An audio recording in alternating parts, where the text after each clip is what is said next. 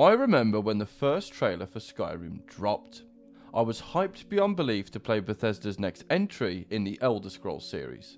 And even now, 14 years later, whenever I watch it, it still gives me goosebumps. As a homage to this, I decided to beat Skyrim as the true Dragonborn. Who is the true Dragonborn? This guy right here. He delivered the world's first Fus Ro Dah, plus you see him devour a dragon's soul in the trailer. So this testosterone-filled half-breed is what some might consider to be the canon Dragonborn to some extent. So here are the rules for the run. I'm only allowed to use the items, armor, weapons and magic that the Dragonborn uses in the trailer.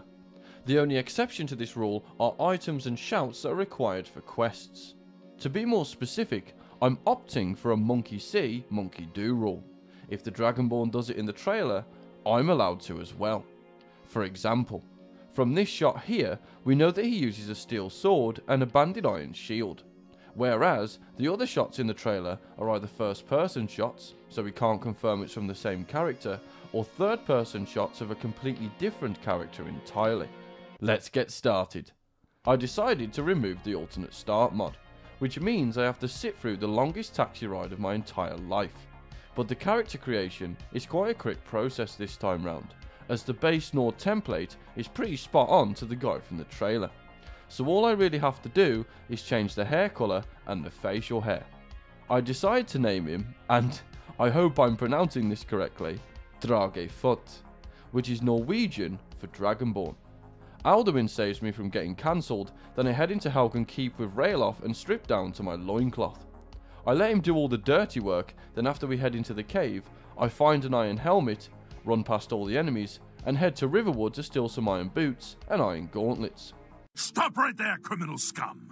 Okay, I need to pause the run here and address something. So you've probably noticed that the Dragonborn in the trailer doesn't actually wear any iron gauntlets.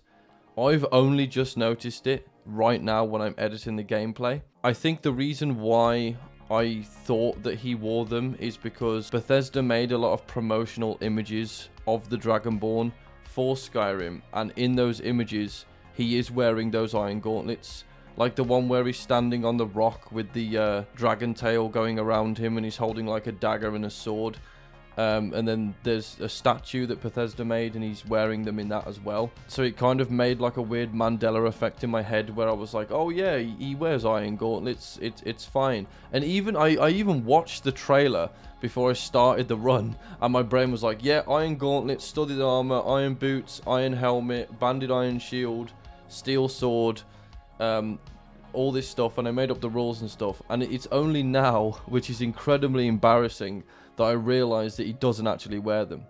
But I think I can give myself a pass, because he does technically wear those gloves in promotional images made by Bethesda, and it is the same guy.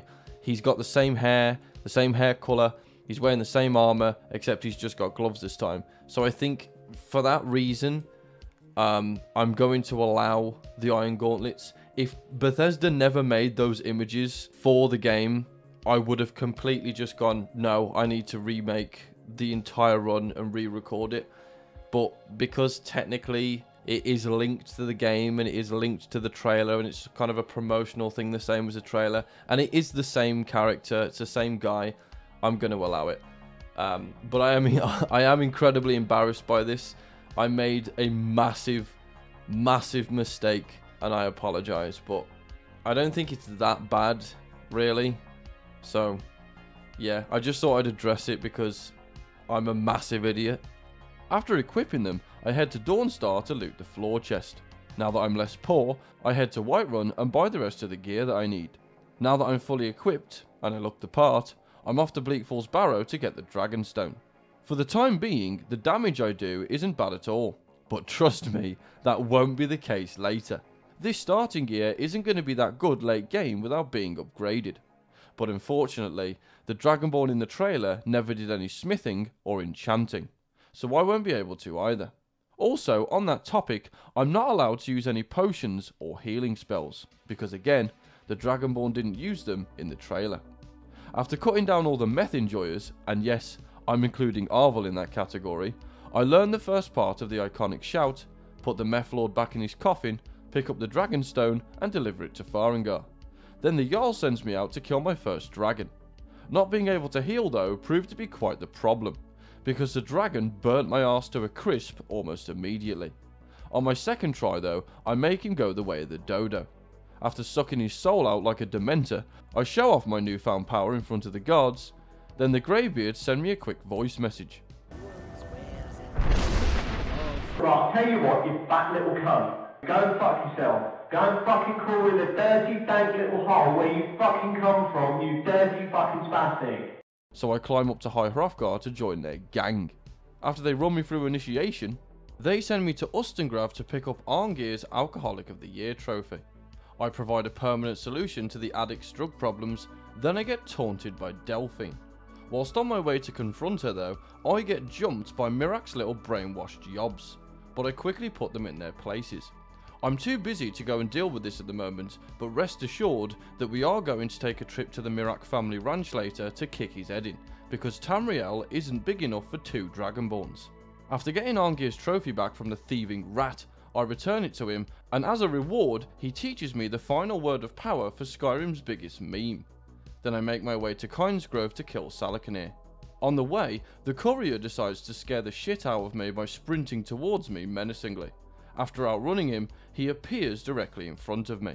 I think this adds some proof to my theory that the courier is an omnipotent being, like the Kanker sisters from Ed, Edd and Eddy. Luckily, he seems to be using his abilities for good, at least for the time being anyway. Me and Delphine double team Salakanir, then she tells me to meet her in Riverwood to talk about her plan on infiltrating the Thalmor embassy. But I can't be bothered to listen to more of her drivel, so I borrow a bucket from Catler's farm and use it to defy the laws of physics to get into the Thalmor embassy early. It took me an insane amount of time to actually pull this off, so I decided to relieve some of my pent-up frustration by slaughtering everyone inside. I grabbed Esbern's criminal record, murdered Malborn, then made my way to Riften to grab the old codger from his assisted living accommodation. After helping the Riften guards take down another winged wanker, I make a beeline straight for the Ratway, then use the bucket trick again to skip most of it. I commit more assault and battery on some Thalmor, then drag Esbern out for a day trip, and take him to visit Delphine, who wasn't particularly impressed by my recent accomplishments, despite the fact that she made it quite clear that getting into the Thalmor embassy was an incredibly difficult task. There's no pleasing some people. They want to go and stare at Alduin's wall for a bit, but before we do that, I decided to go and get the Elder Scroll. After grabbing the tools to get in there from Septimus Prime, I actually managed to get into the Mazark lift using a wooden plate and whirlwind sprint. After I grab the ancient toilet paper, I hitch a ride to Solstheim so I can knock Mirak off his high horse. After heading over to the Earthstone, I bump into a familiar face.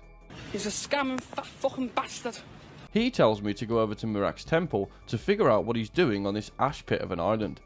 On the way over there though, a gang of werebears try to mug me, so I lured them back to Raven Rock. I'm just doing my civic duty by helping the guards earn their pay. After clearing out a Reaver camp, I meet up with Freya at the temple, and we delve into its decrepit depths, carving a path through a myriad of smackheads, yobbos and anorexics along the way. I learn the first part of the Dragon Aspect shout, but unfortunately I can't use it, because if you watch the Dragonborn trailer, it's not my character that uses it. After delving deeper, eventually I come across Tom Riddle's diary. I have a brief chat with Mirak and his hentai demons, then Freya's old man tells me to free the people of Solstheim from having their brains turned to sludge. But to do that, I need to learn the Bend Will shout, so I head over to Searing's Watch to get it. After learning the shout, and Mirak half-inching a dragon soul from me, I spend the next 30 minutes trying to break the will stones, because once you use the shout on them, a lurker appears to defend it. They are tanky as shit, and they dish out a ton of damage. After more deaths than I can count, eventually I manage to purge all the Mind Stones. Then I head to the Mushroom Kingdom to talk to the scammer about getting another black book. After telling me where it is, we go together to retrieve it. After taking out the Reaver's guard in it, me and Scamelot enter the Nachardak ruins. To get the book, we have to restore the steam flow to the reading chamber, which is easier said than done, as I kept getting my rocker knocked by the mechanical menaces inside. After a lot of trial and error, we accomplish our goal and I read the book. Now I have to get through what can only be described as the love child of Lewis Carroll and H.P. Lovecraft. Now, if you thought the Lurkers were tanky, they've got nothing on the Seekers. And to make matters worse, they have a ranged attack. Plus their aim is damn near surgical. So I opted to run past all the enemies inside this nonsensical maze. And once I arrive at the end, I get lectured by Cthulhu's Skidmark. He offers to help me in my quest to destroy Mirak, but in return, he wants the Skald's secrets.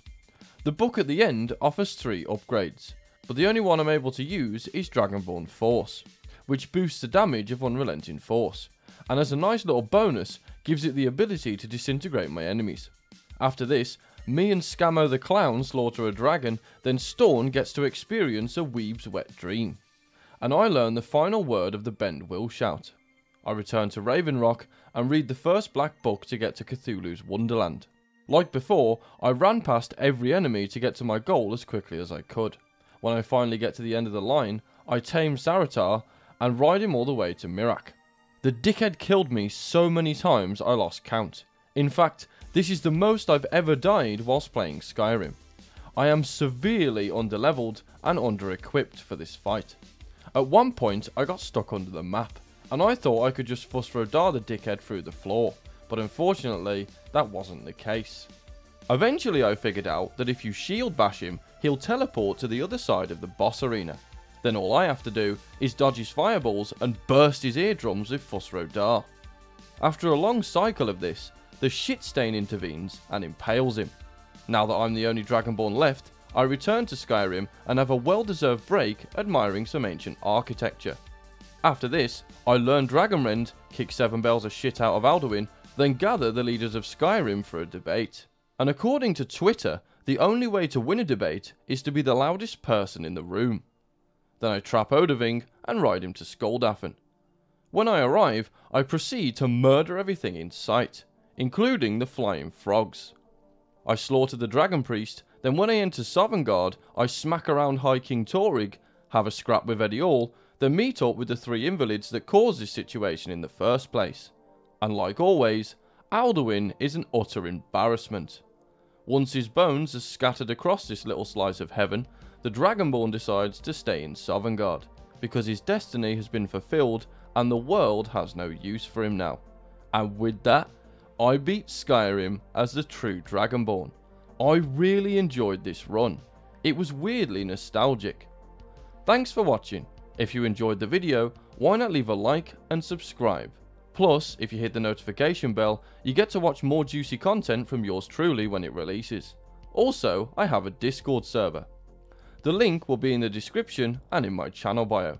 If you have any games you want to see, or you just want to have a chat, drop a comment down below or message the Discord server. And I'll see you next time.